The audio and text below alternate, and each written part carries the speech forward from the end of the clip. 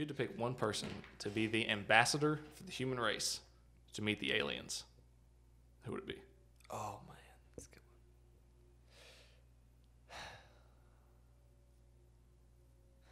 one. Okay, do I want to be serious or do I want to be funny? I don't know. It's the aliens. Who would you pick? I know who I would pick. I would pick one. I'd either pick Elon Musk or Mark Zuckerberg. See, I was thinking Alex. Because I think both Alex Jones. Yeah, I was thinking Alex Jones. Yeah, I don't think you want him to meet the aliens. Yeah, I think I do want, because he knows they're real. Like, I mean, well, I'm not gonna say he knows they're real, but can you imagine they're real? Can you imagine if he? Well, nobody would believe him. Yeah, but I'd believe the guy. Like, look, if you sit down, I know you'd believe him. If you sit down and listen to that podcast he done with what's his name? Joe Rogan. Joe Rogan. Yeah. If you sit down and listen to that podcast, I listened to it. I listened to the whole 4.5 hour thing. Yeah, I did too. He backs up everything he says.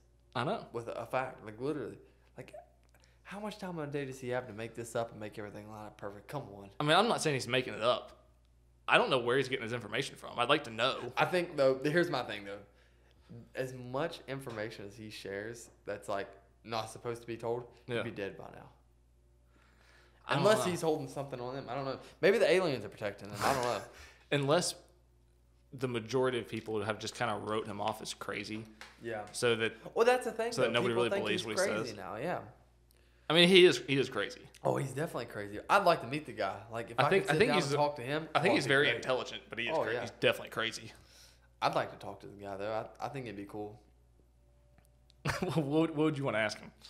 I would want him to go in depth of like all like the conspiracies, like every single one of them. Yeah, you'd have to. I'm telling you, I would sit here in this chair if he would sit right there. I'd sit here for a week and a half straight listening to him.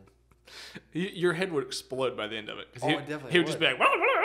And he would talk the whole time. He wouldn't take a break. And if you interrupted him, oh man, it'd be over. Like he would have like veins popping out of his head, and he would just start going nuts. Accuse him of being wrong. That's funny. I saw that clip from that podcast. That was hilarious. When him and what's that other guy was in that podcast? What was that other Eddie guy? Bravo. Yeah, they got into it, and then like he was instigating. He's also another big conspiracy guy. Yeah, and he was just like instigating it basically. Oh yeah, on purpose. Fired up. Yeah, but he was. That's what he does. He was mad. Like he was ready to fight. Yeah. That's like conspiracies are like.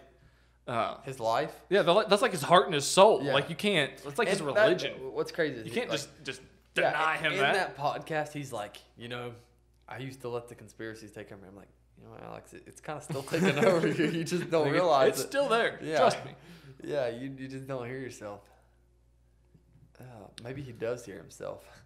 He probably hears himself too much. Yeah, that's probably. what I'm thinking.